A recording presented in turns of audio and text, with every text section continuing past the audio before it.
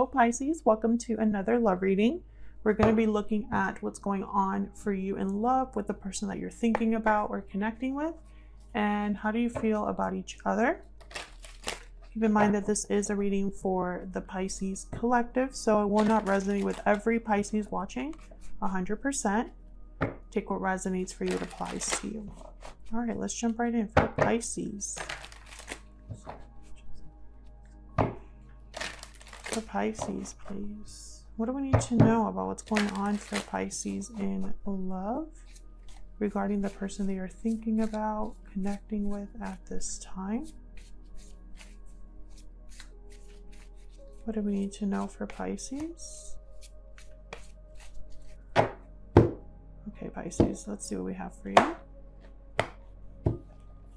Mutual energies between you and this person. Wow, the Ten of Cups. And the Seven of Wands. Okay, on your side we have the Nine of Swords and the Page of Swords. Are you worried about what to say, whether you'll hear from this person, what they'll tell you? On their side we have the Nine of Pentacles and the Two of Wands. They have a decision to make here, and why everything is happening, the overall foundation root of the reading. The Fool at the bottom of the deck. This is about taking risks, new beginnings. Also the only major arcana on the spread. A leap of faith into a new start here. Willing to take a risk. Two of Cups after that. Interesting. So it seems like I think the Seven of Wands here, because this was your mutual energy between you and this person. So both of your energies are mixed in here in the mutual energy spot. But the Seven of Wands is like someone is being very protective, guarded about something.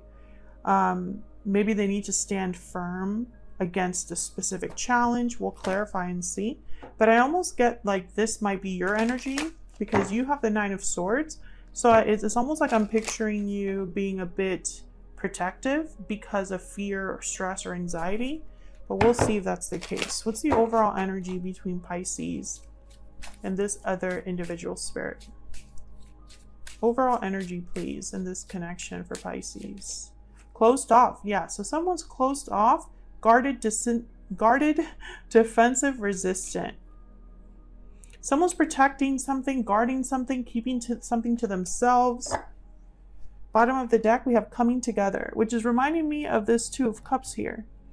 I feel like there could be an opportunity to come together, to be together, but I feel like this closed off energy is blocking it.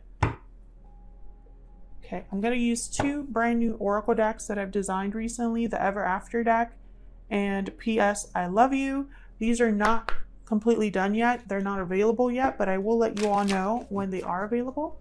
I've been kind of tweaking a little bit, playing around with them. So Ever After, let's see. What's the overall energy? Whoa, okay. All right. Okay. All right. We got Enchantment. Spellbound, captivated, delighted. Okay. What else? What's the overall energy here for Pisces and this other person? We got Magic Wand, transformation, hope, solutions. I feel like someone's wrapped up in what they are hoping will happen.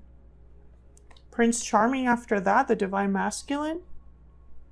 So let me put this somewhere up here. That's obviously not going to stay up, but we're just going to try. Okay, so we'll have the Divine Masculine up there. So this is about a specific person.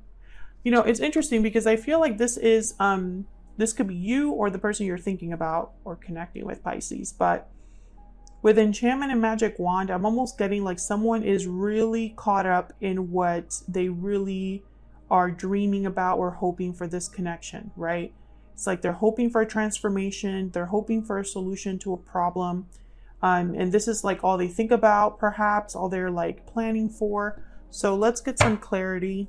I'm going to use my clarifier deck here to figure out what's going on here. We'll start with the Fool because that's the overall energy here.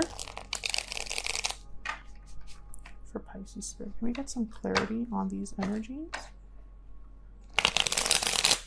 Now you have the Page of Swords. So this could be that you are keeping tabs on someone, wanting to communicate with someone, receiving a message. We'll see. But let's start with this Fool energy. Why is the Fool here for Pisces? Why is the Fool here? The Nine of Pentacles again. So I'm thinking freedom, independence when I see those two energies together. Tell me about the Fool. Like being free. Ten of Pentacles. Why is the Fool here? This one.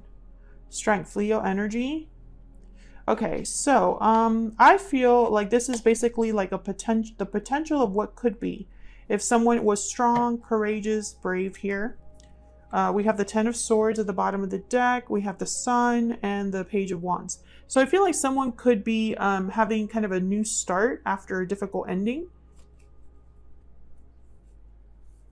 And I feel like this is your person. It's like your person is thinking about independence, being free, having courage, because they have the Nine of Pentacles and the Two of Wands.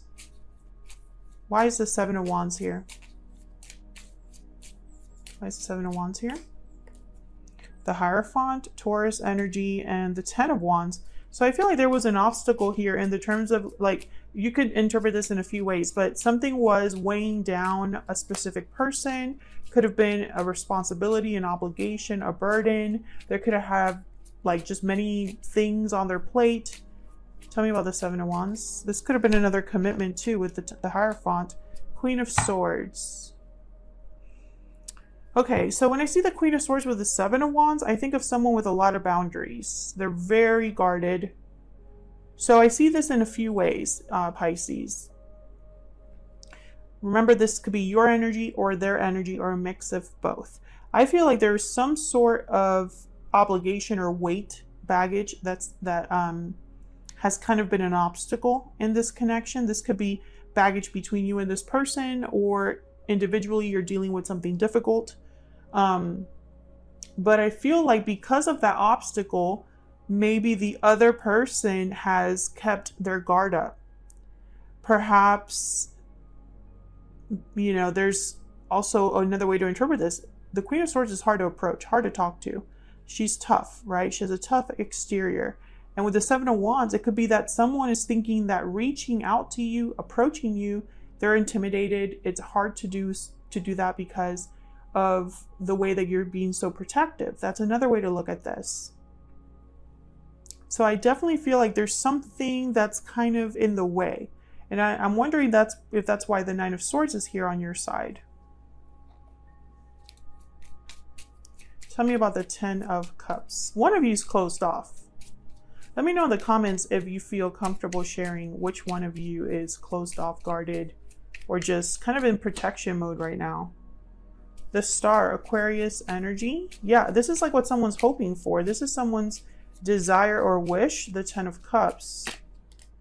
And the Hangman. Yeah, I feel like there's the Nine of Cups. Exactly. This is someone's wish. This is someone's desire. But the Hangman is telling me there's no movement. This is just how someone is, you know, someone's thinking, reflecting, maybe seeing things differently.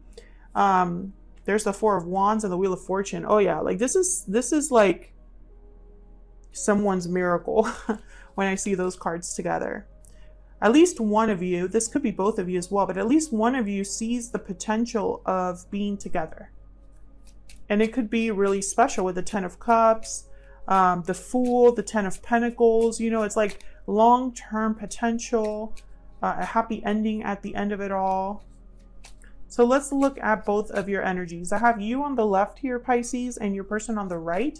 But feel free to flip the energies if they resonate more for you, because they can be interchangeable. Tell me about this Nine of Swords. What are you worried about, stress? Oh my gosh, my deck just went. Okay, so you have the Five of Cups that came out.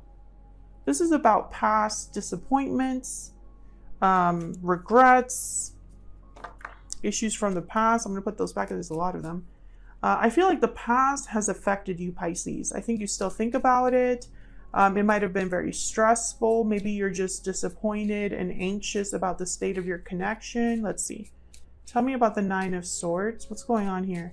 sleepless nights, not, you know, feeling well. The Nine of Swords. Can I get one more, please, for this Nine of Swords? Wow, the Tower. So yeah, something definitely happened. If it didn't happen in the past, you're worried about it happening in the near future. And there's the Two of Wands. So I feel like you're thinking about this person. You're stressed, anxious, fearful regarding this person's decision or the path that they'll choose. And this could be a path that they choose regarding your connection, or a path that they choose in their own life that could affect your connection. So for example, maybe you're dating someone long distance, and the fact of you being like coming together depends on them accepting a job close to where you live, right? That's a decision that they're making that could affect the future of your connection. Or perhaps they are recently single, recently free, and you're wondering, you know, will we have a chance? Will we have an opportunity? There's many ways to interpret this. Those are just examples. But I feel like you're thinking about the decision that this person has made in the past or will be making in the near future, because, you know, time is relative. Like, it really depends on your individual situation. And a Tower would definitely stress anybody out. Tell me about the Page of Swords.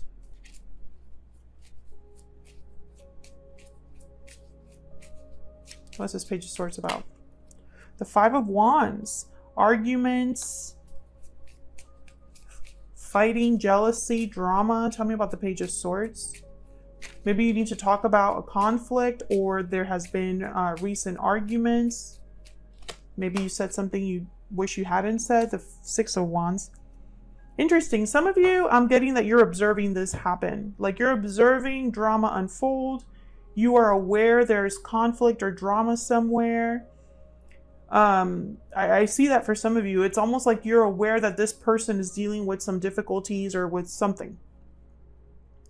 Others of you, I feel like there has been conflict in your connection with this person. Maybe there are things that were said that you regret, or things that they regret saying.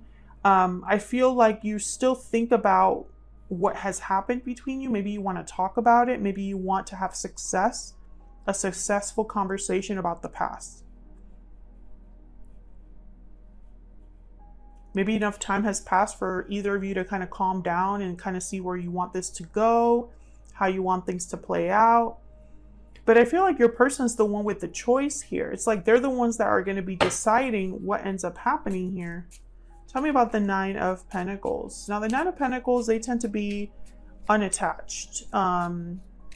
So let's see. Tell me about the Nine of Pentacles. What's going on here?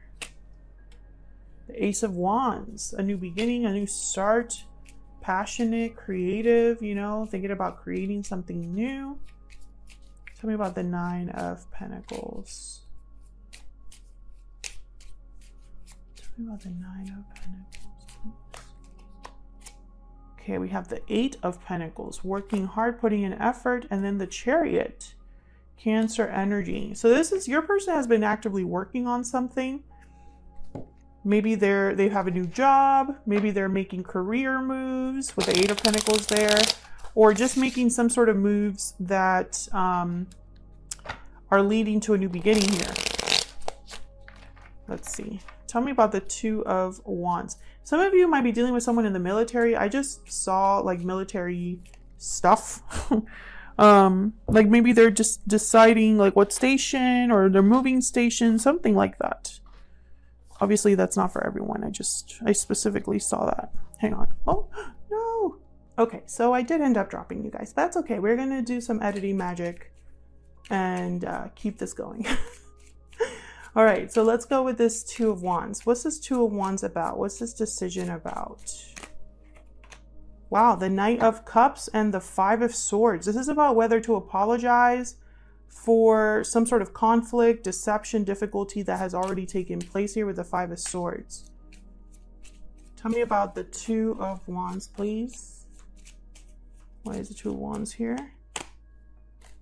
Ten of Cups. Seven of Swords at the bottom of the deck. So this person, I feel, since they have the Five of Swords, Seven of Swords on their side, and we had the Ten of Wands here, And the Seven of Wands, I feel like there might have been some sort of conflict between you and this person, Pisces. And they're debating whether to apologize, whether to come forward, make a move here, maybe work on this partnership, have a new start, a new beginning. This person is recently free of something. I don't know what, but I feel like they are either free of like they've moved, or they've left a situation behind, or left a partnership. Like I see them recently letting go of something. And so now they have a choice to make regarding their future. And I think you're wondering what choice they'll make. Okay. Now the Two of Wands is about evaluating each option that you have. Let me look at this Chariot real quick. Tell me about the Chariot.